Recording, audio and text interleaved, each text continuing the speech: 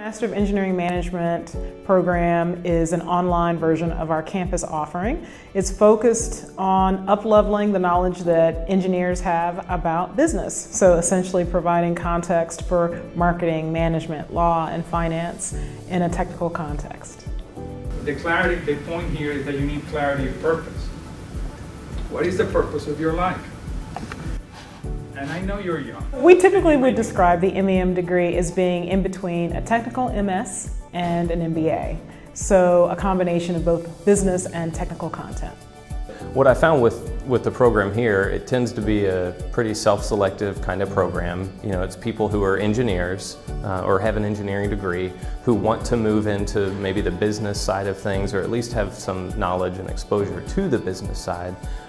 So you start to have a lot of probably personality traits in common with your classmates. And so when you do get together and you meet all these people, you realize, boy, we have a lot in common. And it ends up being a lot more relational than I ever imagined, and maybe less transactional than I expected it to be. This is different than other online programs because they do have us meet here. They have us meet, interact with each other, whether it be in class, going out to dinner, grabbing a drink, whatever it may be. I think that's a huge factor at play as well. So I think the variety, Duke, it has a great name, great university, and just the fact that they make it more personable, which in my mind is huge. Being around other people, it just gives you a perspective you can't get by yourself. And perspective and being able to, empathize with somebody is a huge part of management. So it's critical. It makes it a lot more tangible instead of talking about like, well, imagine you're at work and somebody says this. How do you think it might make you feel? Instead, somebody can say, well, my boss told me this after this project, and I was really fill in the blank. I was hurt, I was excited, and so getting to learn from other people's experience and not just your own, because you're getting your own experience, which is valuable. But so is everyone else, and then when you are getting together, you can share these stories and learn from each other's experience.